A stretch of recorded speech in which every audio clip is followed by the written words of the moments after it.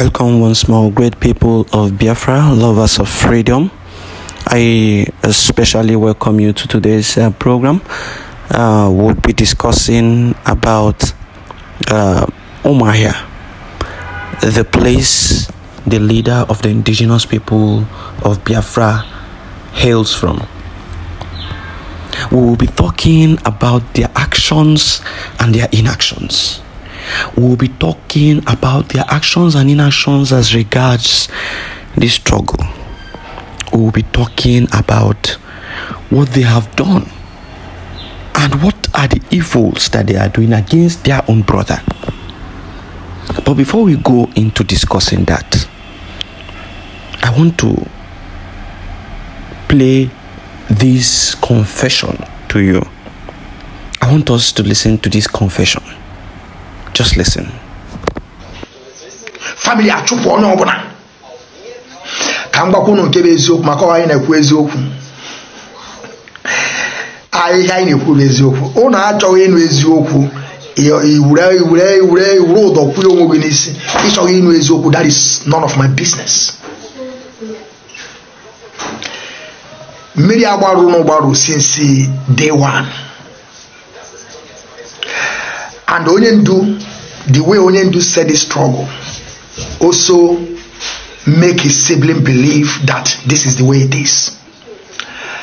And the leaders we have, and I'm at once, they make a lot of also mistakes.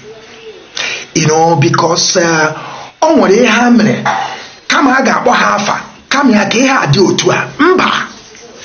Oh, we can do we wrote today. For you people to know that you twice wept and I have the mistakes the leadership made when all this thing is happening, both that now. Obuno makare papahano from Mass Chike does them to everybody. Mass Obuno to Akiges who made this thing. Akama Deria.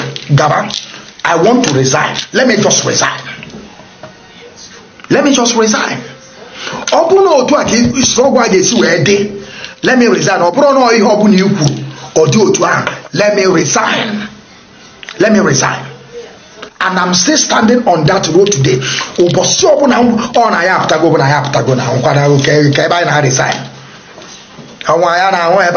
That's nothing like resigning this struggle. We have already expelled, or we may say expelled, or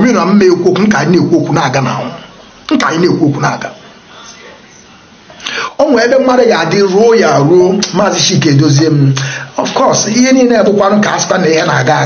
but it's too much. It's too much.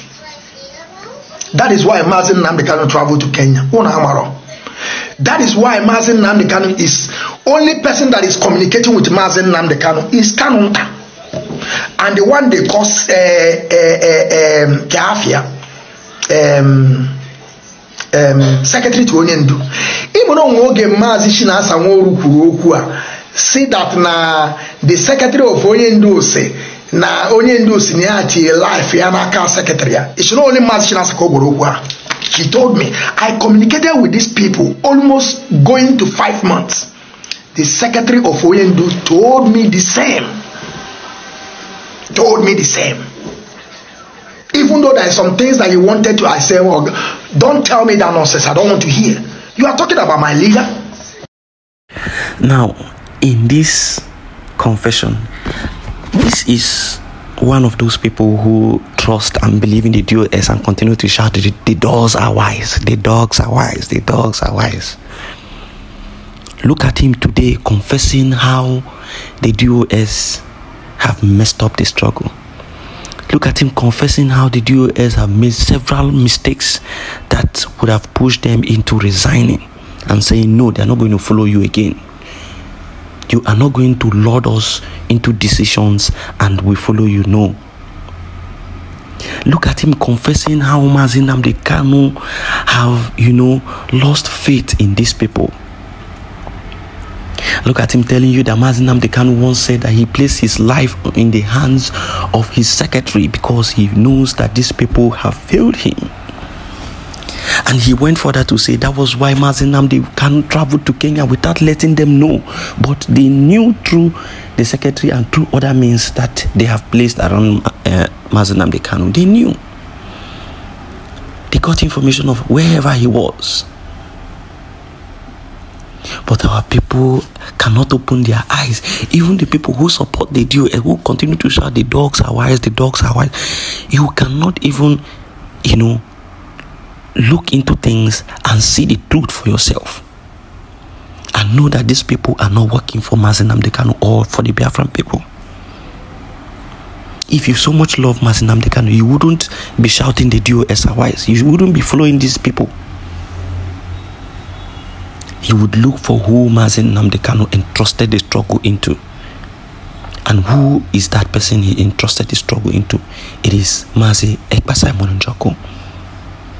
And why am I saying this? Because the only opportunity he had for him to speak directly to the people and tell them who he has trust in, the only person he made mention was Simon Ekpa. Immediately he got into that prison.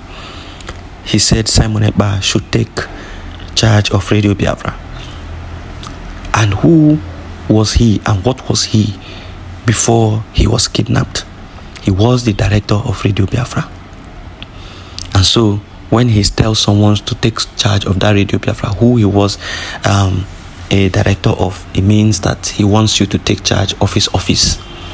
And once you take charge of his office, you begin to do what he does.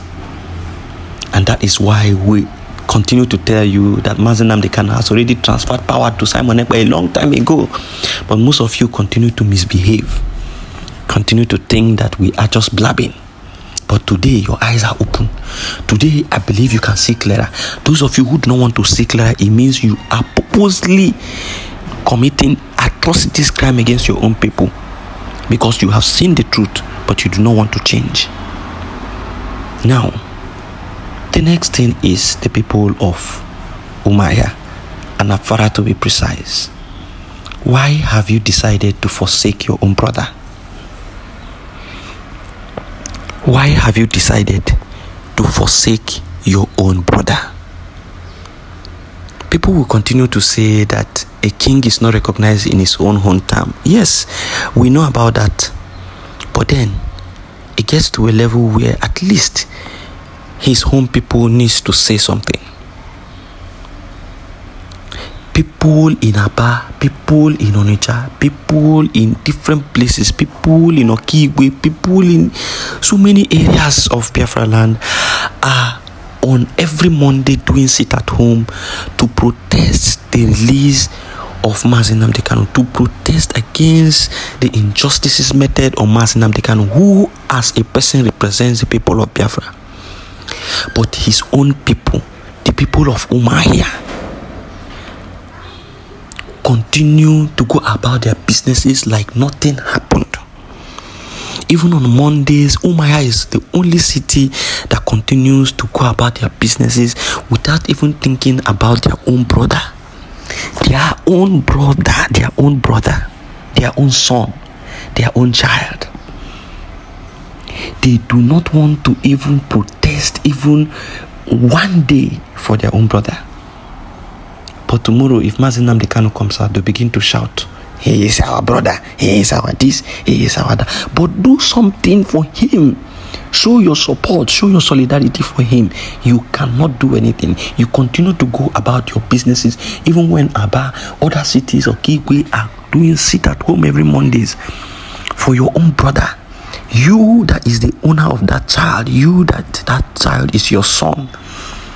You don't want to do anything in support of your brother. You continue to go about your businesses. Every Monday you see Umuahia very filled and businesses going on, but other communities, other areas, other places are shut down completely.